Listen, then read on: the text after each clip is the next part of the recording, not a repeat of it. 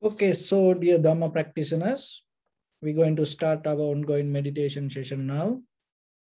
And be comfortable yourself and relax your body. And keep your back straight, neck head straight in one line, and your right palm on your left. So gently close your eyes and bring your attention to this bell sound. And while you're focusing to the sound, you can mentally relax your body, relax your mind, relax your breathing with your thoughts. Do nothing extra. Just follow the sound, please.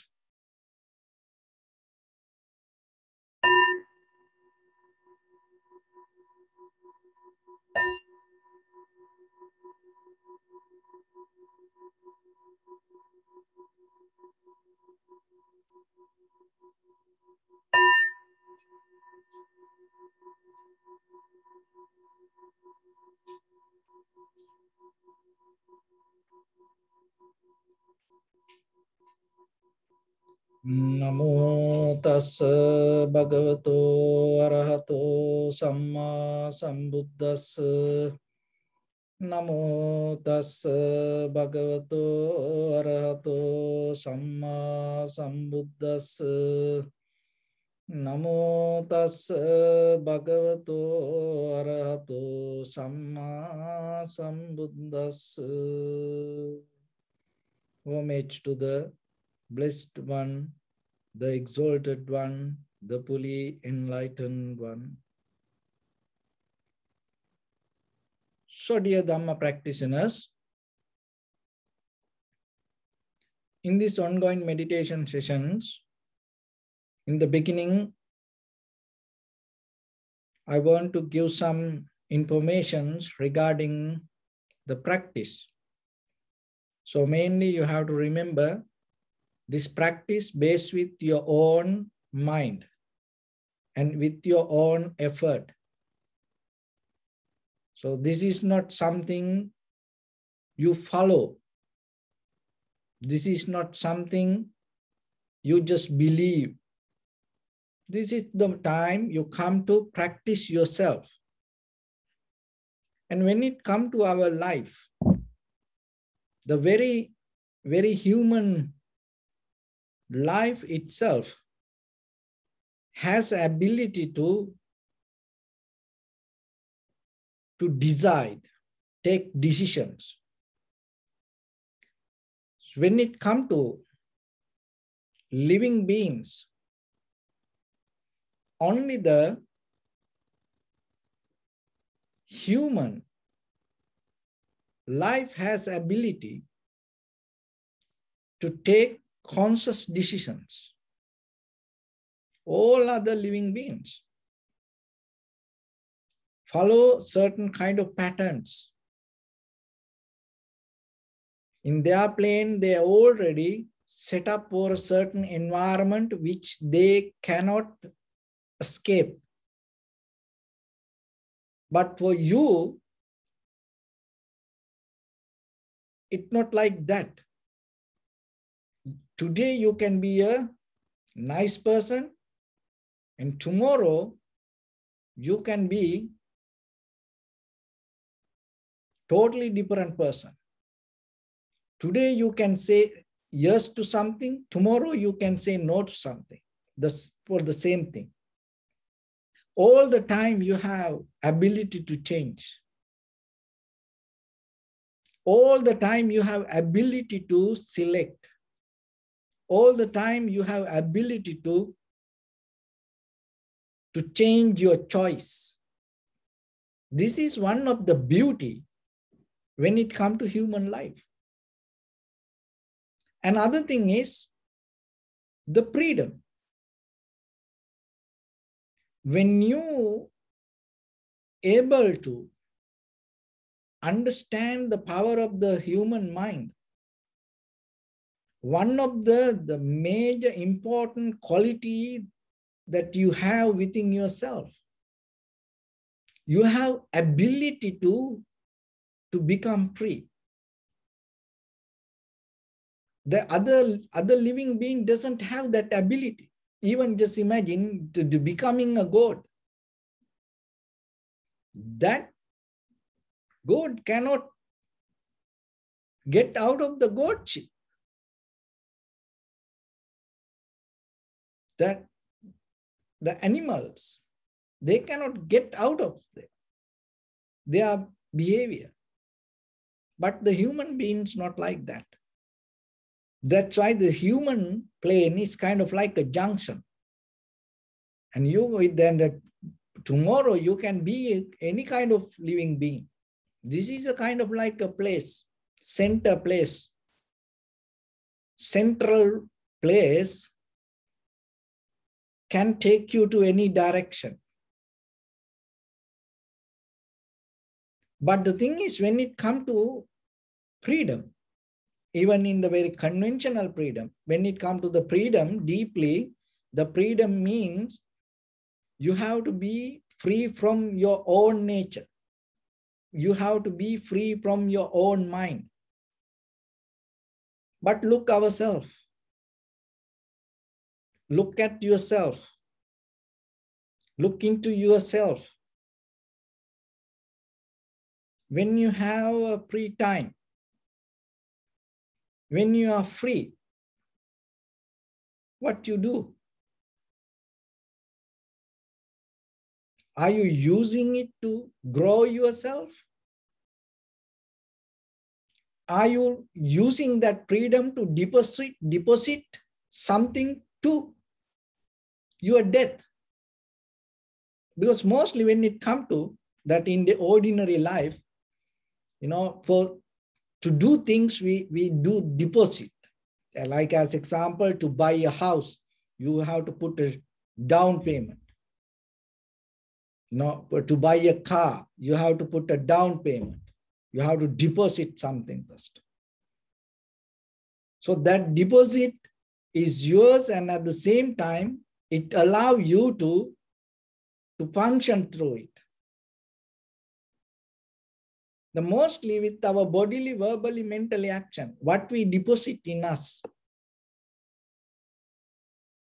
When you have the freedom to yourself, are you use that freedom to deposit the growth or the development or the cultivation, or are you deposit your death? Look at people. And every day, sometimes, day by day, out of their own activities, they become more unhappy, sad, worried, disappointed. Out of their own mind. And then, out of their own behavior, they become so frustrated inside them. So what does that mean? That means they deposit their death inside. You invest for your death. Death somehow going to happen. But here what I'm telling, let it happen. Because when the death going to happen, don't worry, if it doesn't matter, you think about it or not, it's going to be 100% perfect, on time. It will happen. It's never going to go wrong when the death comes to you. So just let it happen. But why you keep dying? Why you developing that inside you? Why you inviting to it? Using your own mind when you have freedom. Just as example, when a person have the freedom, they may drink, they smoke, or maybe they eat too much. They go and do the extreme kind of sports. They do kind of like wild things when people get freedom. But that not allow them to grow inside. So through this entire samsara,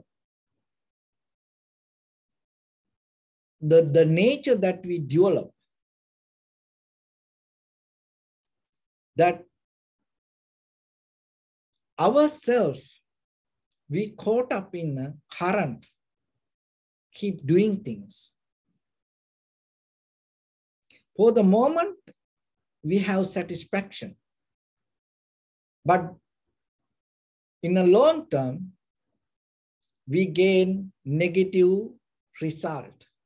For the moment, so for this samsara, this is what keep doing. And another way, this is what called habit. And another way, this is what called pattern. This is what happening with us in this ordinary life. What is the very nature of the ordinary life? For the moment, we look for satisfaction and we have behavior to go with the pleasure, with the very short moment of pleasure. In long term, we gain negative result. We know that. But still we know it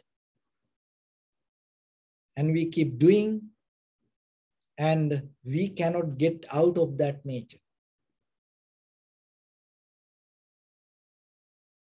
We have inability to give up.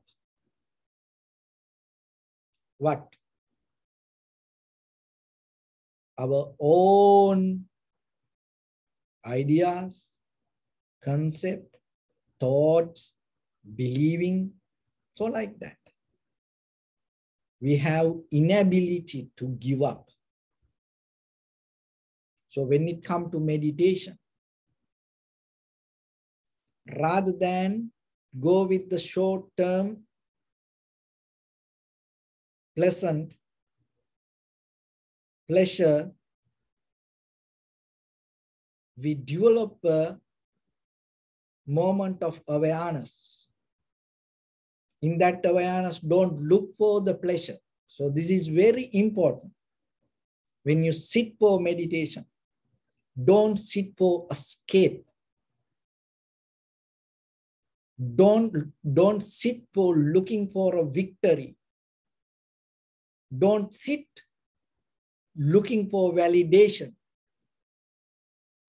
Don't sit with the idea to chase, thrill, hunger. Don't sit with the idea of hunting. Don't sit with the idea of gaining. Don't sit idea of conquering. Don't sit the idea of controlling. Don't sit the idea of needing. If you're able to sit like that, you will see your seeking itself and become, without needing, you can seek. Otherwise, we always look into yourself. You seek something with the need. You always look for need. But can you look? Can you see something without needing anything? Anything means anything. So meditation, that is where you grow your true nature. Your pure nature, you grow with that kind of seeking. If you have need, this is what happening. Understand this very carefully yourself, because this is where that we go wrong ourselves. Maybe we look for freedom. We trying to escape from something.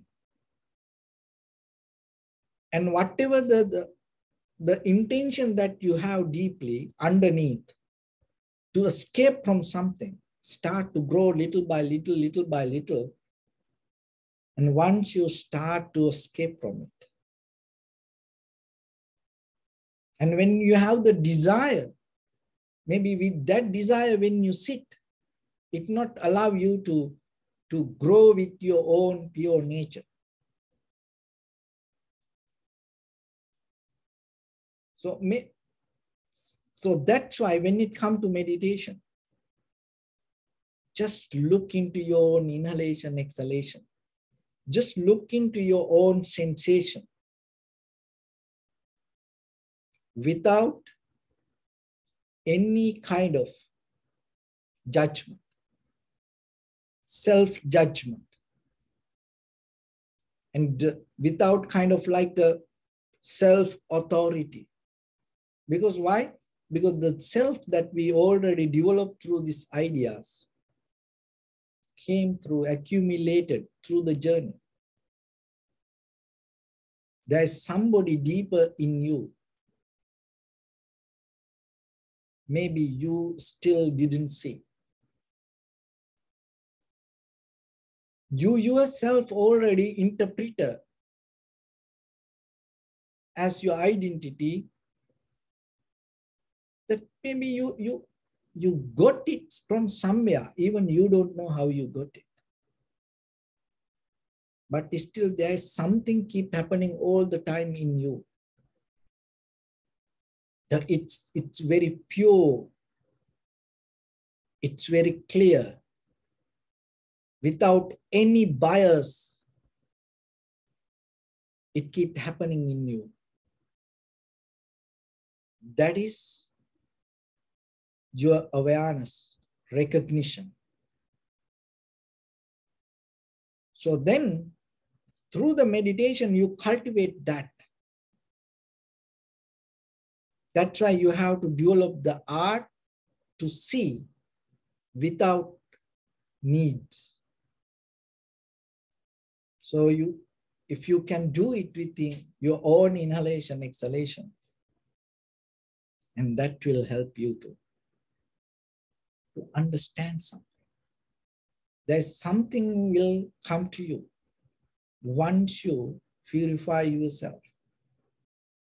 Once you get out of this needy mind.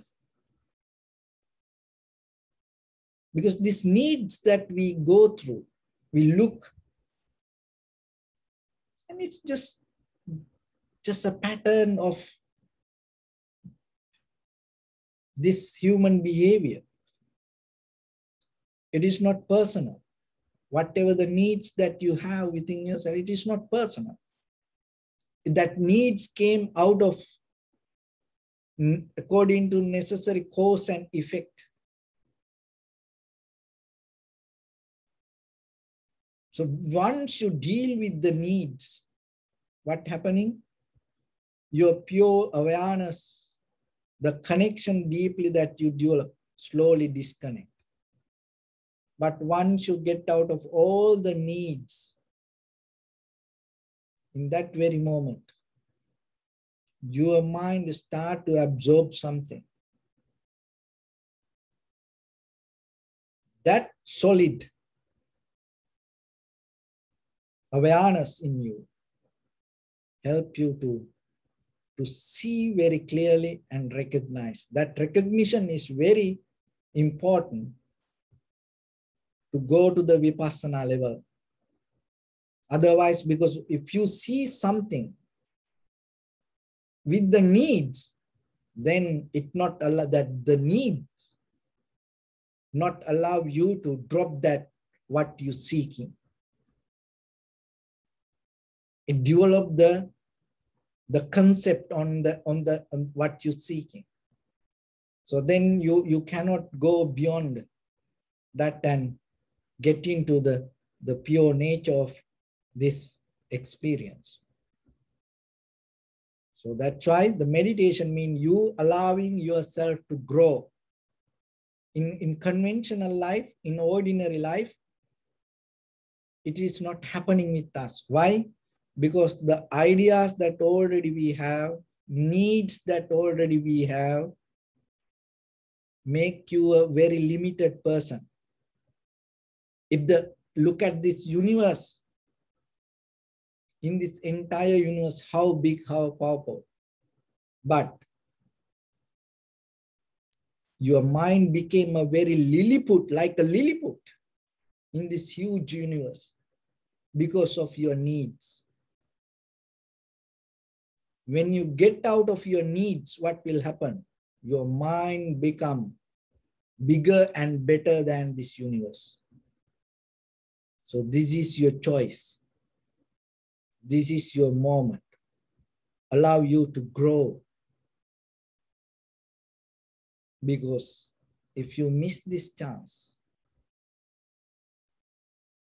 who knows when you can find it again. So then why you not allow you to grow? The growth should happen, not with the bias, not with the idea of hunt, not with the idea of thrill, not with the idea of chasing, not with the idea of victory, not with the idea of validation, not with the idea of controlling, not with the idea of gaining. And just try to settle down with the, just by pure recognition. And just give a try. So let's get into practice a little bit. Your right palm on your left and neck head straight in one line. Gently, you can close your eyes and keep your back straight, neck head straight in one line. Bring your attention to your body, please, and observe head to toes. And recite yourself, Sopatveva, or may I be well and happy 3 times.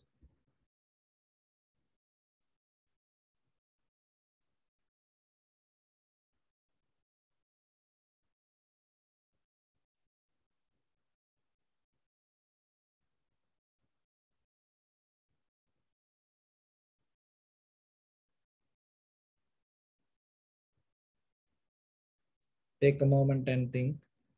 We gathered here in this moment to practice this ancient meditation technique. All the Buddhas, all the enlightened masters followed this path and achieved wisdom. So we also gathered here to accumulate that knowledge in this moment with this sitting. May my body become more comfortable.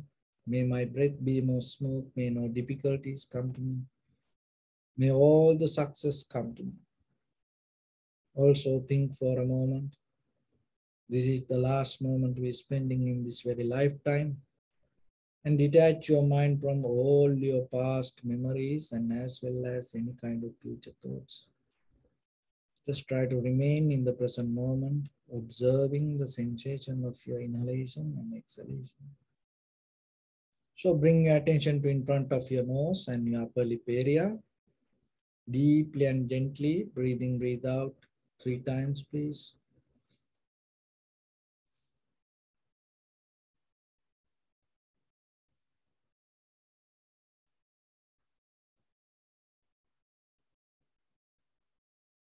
And allow your inhalations, exhalations happen itself. So don't disturb it, don't interfere with it. Don't have any mental chattering yourself. Just simply observe and recognize it as it is.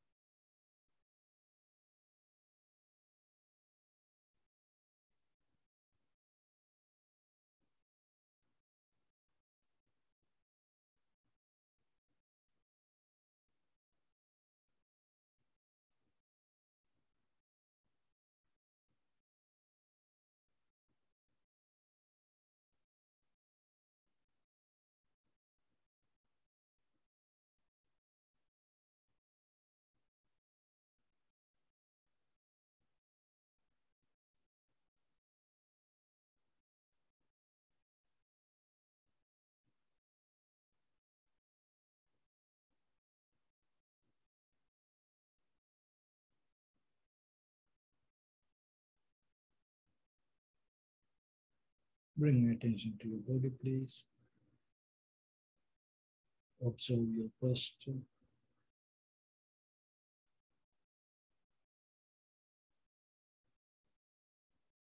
We cultivate loving kindness and compassion in our heart and radiate it as a light through entire your compound, village, city, state, country, world, around this universe.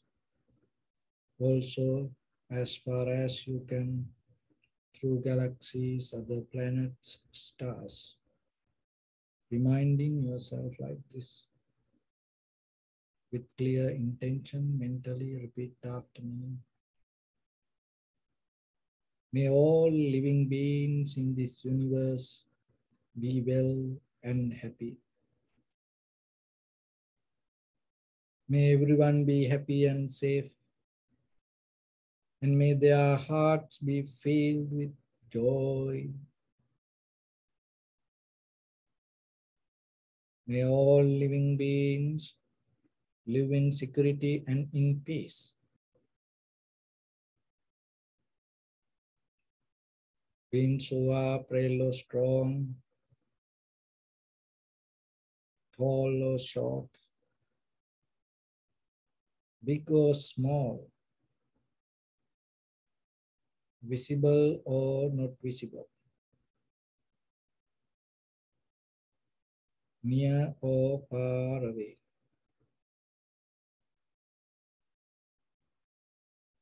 Already born or yet to be born.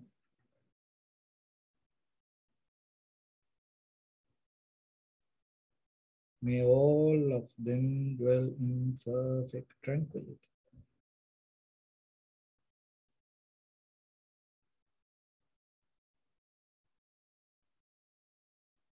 Let no one do harm to anyone. Let no one put the life of anyone in danger. Let no one out of anger or ill will wish anyone any harm.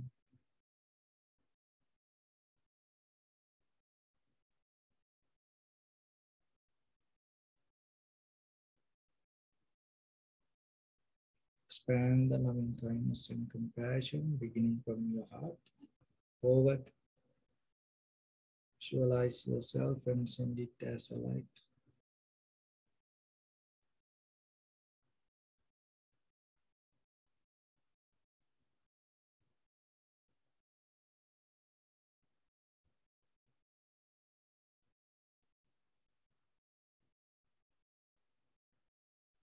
To your backside,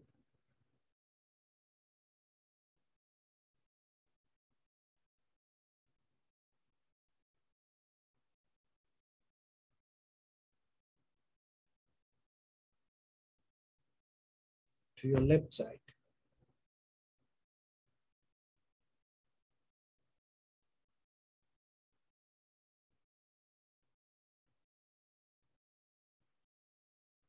and to your right side.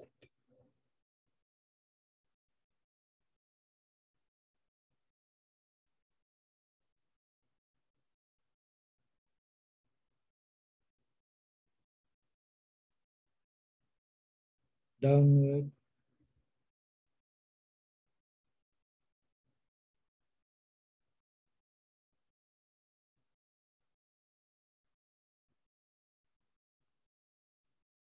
and upward.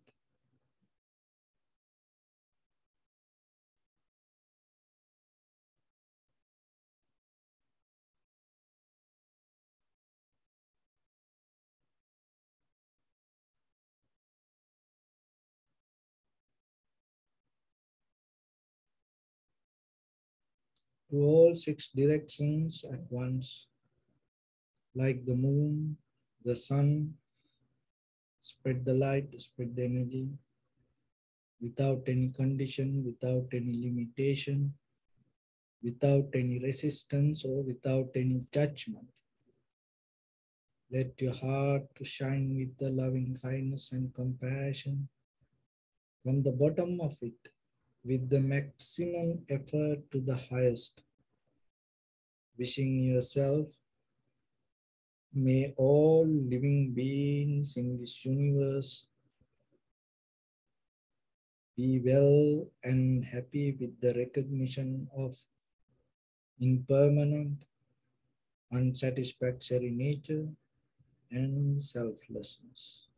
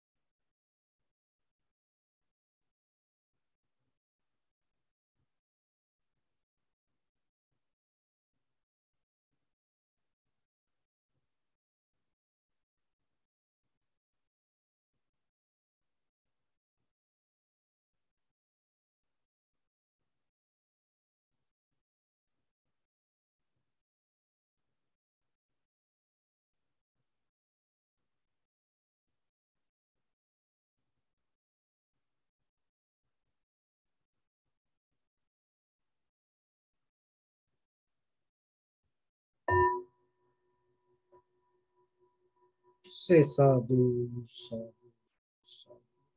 So we offer this practice to the great qualities of the Buddha, Dhamma, and the Sangha, and at the same time, by the power of this meritorious deed